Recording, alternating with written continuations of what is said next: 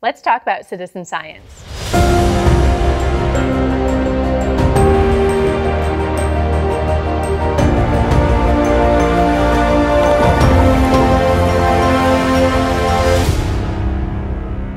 I'm Missy Weiss with ORCA, where we use science to find real solutions for the Indian River Lagoon. Citizen science is when community members, people of all ages, of all backgrounds, come together to participate in actual science research.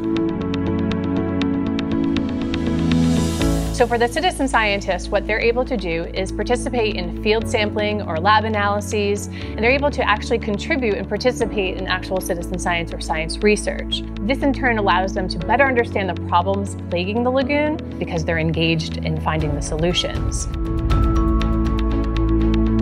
There's also a benefit to us, or ORCA, where we're acquiring more data and more information so that we can better understand these problems plaguing the lagoon.